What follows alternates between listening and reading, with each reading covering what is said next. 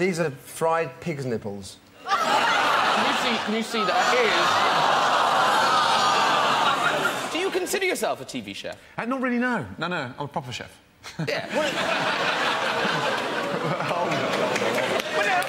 He doesn't. You don't sit there much demonstrating recipes. Yeah, I cook live every day, so sometimes when we see these TV chefs and they sort of turn around and, look, here's one I made earlier, or, you know, welcome to Ready, Steady, Contestants here, you're going to be feeding us throughout the evening. OK. Now, it looks like... If it is little oranges, I'm a bit disappointed. So it's a mandarin orange with meaty goo inside. Sounds really nice, Aston. OK, ready? 1, 2, 3... No, we shouldn't have to dare each other to eat your food. People pay good money for this in a restaurant. He's got 3 Michelin stars and we're going, you first.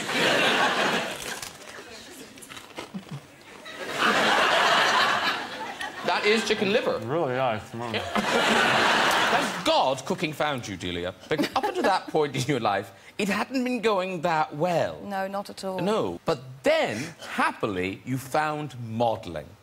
And, no, I did not. She had a hugely successful career as a model. Come on. You did. Come on, I worked in a travel agency and they took one picture. It was a whole photo shoot. And I know you've got the picture. We do. This is Delia as a swimwear model. There she is. Wow. Now, I'm guessing that's you, is it? The beehive. Yeah. You look fabulous. Look at you. Nice. I'm almost not gay anymore.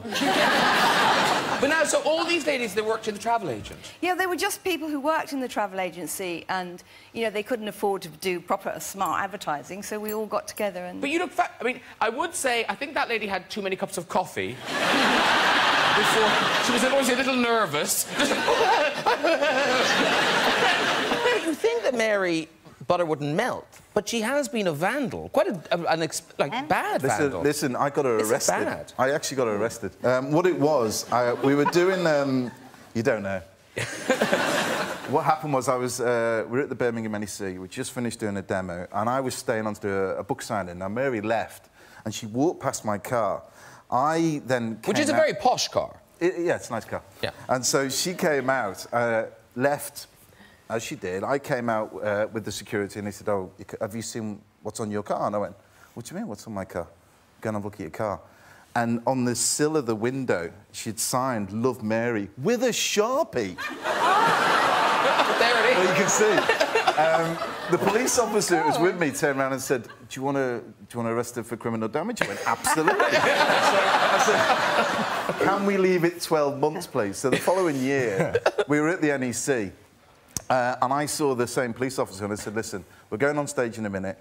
If you'd like to come on and arrest her, I think you better bring 4 lads. She might get a bit feisty. So I went on stage and I said... And then the police officers came in and they actually handcuffed her and marched her off the stage.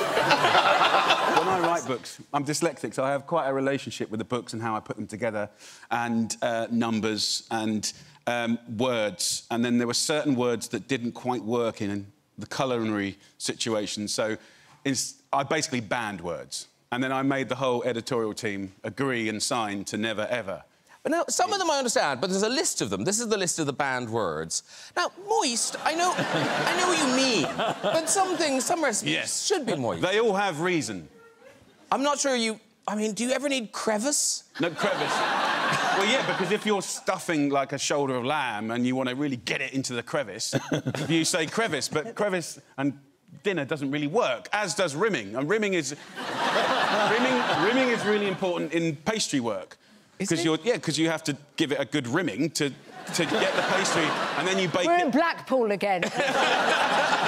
Oh, my. Sometimes I look at a recipe, you know, and there are delicious things, like pulled pork and the tequila lime chicken, and I think, oh, I could do all that, But then, often when you look at the pictures in cookbooks, you kind of think, mine will not look like that. It will not look like that. But even I think, could produce that. Do you know what we had? I know that I think I opened the book on that page. I was like, really? I'll tell you what happened. It was too big a white space, and we were really running out of time, and we couldn't do another whole food photograph, so I've got some sweet potatoes I've roasted. But do you know what? Can I tell you why I like that? One, because it's aspirational for me. No, but anyway, I don't like food that's faked up.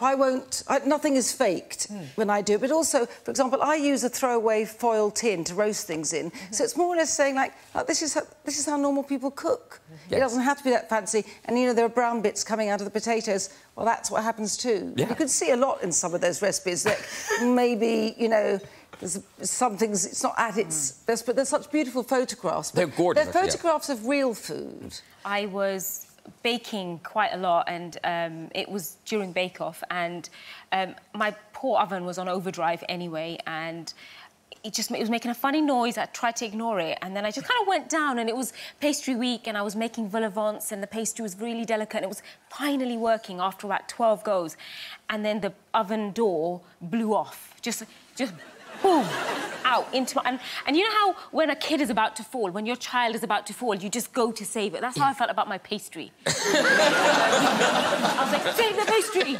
And I kind of lunged, and I grabbed the oven door, and it was boiling hot. Ow. And so then kind of it slid down my chocolate-melted skin. Oh. And then it was just kind of a bit bloody. And it was a bank holiday. I'd blown the head gasket on the car. So I was just sat there, and I remember just bleeding and very burnt. And I just said, my pastry. And that was it.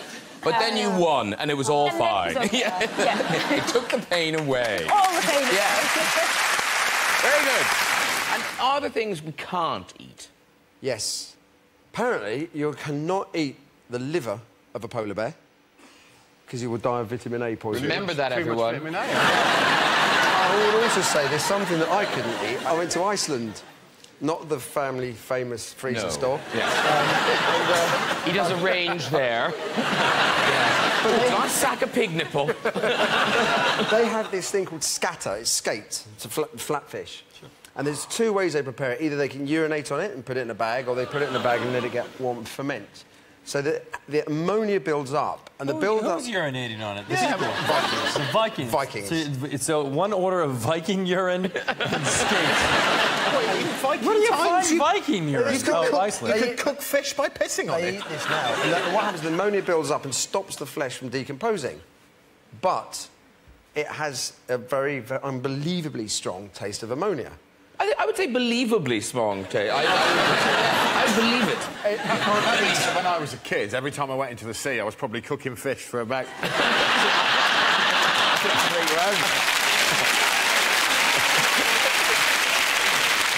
good things in lockdown is people have been able to send you pictures of their cooking. And basically, they send Gordon pictures of their cooking in the hopes that he'll sort of online shout at them. So, for instance, here's an example. Someone said, pretty sure this is the best poached egg in a noodle soup you'll see all day. Gordon replied, looks like toxic scum in a stagnant pool. They punched the air when they got that. Well, anyway, some of our virtual audience, what they've done is they've sent us pictures of their latest kitchen creations. So, Gordon, we'd like you to give them just a little verbal one-liner. Graham. But be as cool as you like, because that's what they want. That's what they want. OK, first name is Paula Booth. Where's Paula? Is she going to zoom out to us? Oh, there's Paula. Lovely. This is what Paula's made. Paula made haggis nachos. Haggis nachos, come on. You've managed to piss off the Mexicans and the Scots in one dish. What the hell? Congratulations, Paula. Well done. Rachel Tyndall. Let's see if we can find Rachel Tyndall. Oh, there she is. Hello. Hi, Rachel. Hi. Hi. She's busy booking minicabs, but quickly, let's do this. She's baked a Victoria sponge. Victoria sponge? No, Rach. I can see two puddings there. There's a Victoria sponge and a large spotted dick. You were tempting fate with that. Well done, Victoria. OK, who's up next? Inga Linklater. Where's Inga? Oh, hello, Inga. Hi, Inga. Inga, it says here, has created a baked Alaska. See what you think, Gordon. Inga, eating a baked Alaska, no. It's like you've cremated it. The saving grace is it looks like there's a wreath there, so ashes to ashes, egg whites to egg whites, you donut. Congratulations, well done. And finally, Herman Steenstein. Oh, there you are. Hi. Wow. Are you in South Africa now? Yes, we are. Yeah. Oh, excellent. And you've created a sausage braai, the traditional South African sausage braai. There you go. Feast your eyes on that, Gordon. No offence, but it looks like you've just curled one out on a plate. Flush it down the toilet. Jesus Christ.